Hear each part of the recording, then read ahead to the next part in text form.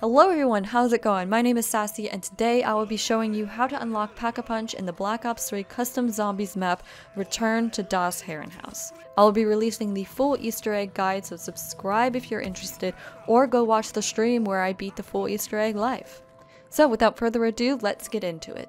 In order to open up Pack-a-Punch, you will first need to turn on power. To do that, open up the door to the basement and go all the way down the stairs. Once you hit the bottom floor, the power switch will be directly on your left. Turning on power will open up the door to the kitchen and dining area where the teleporter is. Go back up the stairs and immediately take a left. Go straight through the kitchen and you'll see the teleporter at the back of the dining room. Link the teleporter and then go back to the basement to link the mainframe. You will need to collect both the bunker fuse and the missing lever for the teleporter. These can be done in any order. For the lever, go to the bunker by changing the picture on the monitor to the lion. If you put the left switch up and the right switch down, you should get the lion on the screen. Now you can teleport to the bunker. Once there, retrieve the switch hidden somewhere around the bunker.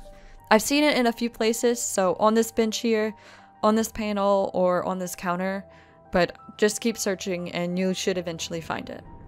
Once you have the switch, go back to the teleporter and build it on the terminal. Next, you'll need to grab the bunker fuse. This will be in one of two areas you teleport to before returning to the basement. If the room you teleport to first does not have the fuse, you will need to teleport again during that same round to get to the second room. Once you have the bunker fuse, teleport back to the bunker.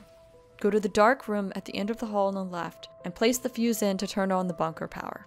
Now all you need to do is teleport to Pack-a-Punch. Go back to the terminal next to the teleporter and change the monitor to the Ankh. To get this, place the middle switch up and the other two down. Now take the teleport to Pack-a-Punch, and once there, the only thing left to do is buy the door for $250. And that's it! Remember, I'll be doing a full Easter egg guide, so consider subscribing if you're interested. Leave me a comment if you have any questions, and don't forget to like this video if you found it helpful. And I'll see you guys in the next one. Bye!